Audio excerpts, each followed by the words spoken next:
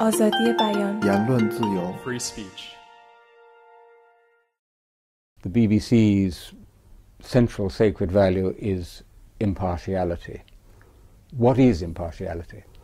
Well, of course, there is no easy answer to that, Tim, which is one of the great conundrums of working in the BBC for a long time trying to achieve it.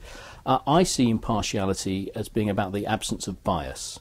And if you like, to be slightly semantic about it, it's the opposite of partiality. If you had partial news, you would only have part of the whole picture. So impartiality is trying to give a full picture and therefore a fair picture. How you achieve that, of course, becomes quite difficult. I'd also say it's different from objectivity, with which is often confused, and in America in particular they talk more about objectivity than impartiality. Objectivity, to me, is much more about evidence and fact, and trying to define, if you like, the evidence and the facts away from gossip or rumour. And that's a slightly different issue from absence of bias. But these two terms do get used interchangeably and get rather confused, but I do think it's important to try and bear in mind that they do mean slightly different things. The BBC is a global organisation. Have you had difficulty trying to translate impartiality into many languages? Well, yes, impartiality doesn't translate into some languages. However, for example, running the World Service, which now has 27, I think when I took it over had 45 different language services.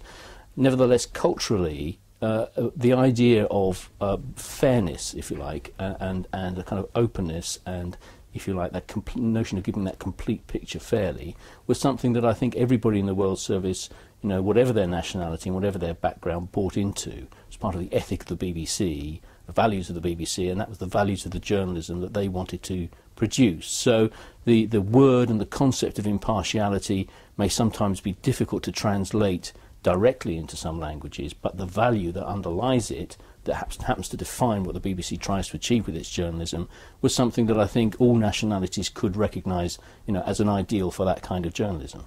And it's an interesting point you've made, just to spell it out, that there's the impartiality bit, which is about being fair and balanced. There's also the accuracy bit. Yes, indeed. Yes, and and again, they sometimes get muddled together, but they are slightly different, and you need to try to achieve both. In your time at the BBC, what were the biggest obstacles to impartiality? Well, as I said, achieving impartiality can get quite complicated sometimes.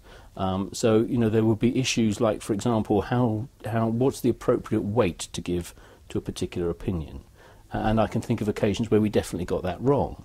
Can you give an example? Well, science journalism is a great example. So if be it climate change, or in the UK there was a particular controversy about a vaccine, MMR vaccine, and there was one doctor who claimed it caused autism, who got a lot of attention, but actually nearly all of his peers disagreed, and most of the peer-reviewed academic research on this subject said it had no such effect at all.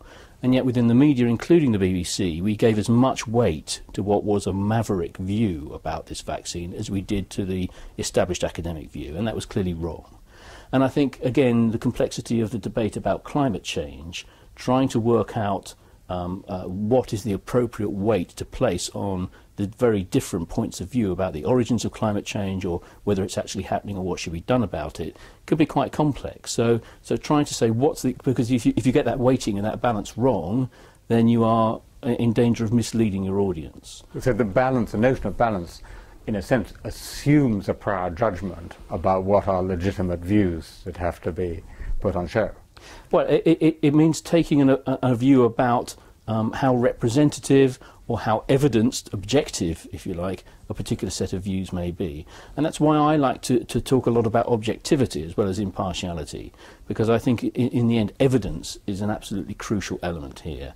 And I used to say to correspondents in the BBC, you can't give a personal opinion, but you can make a professional judgment about something as long as you provide the evidence on which that judgment is based, so there's a degree of transparency about how you've arrived at that judgment.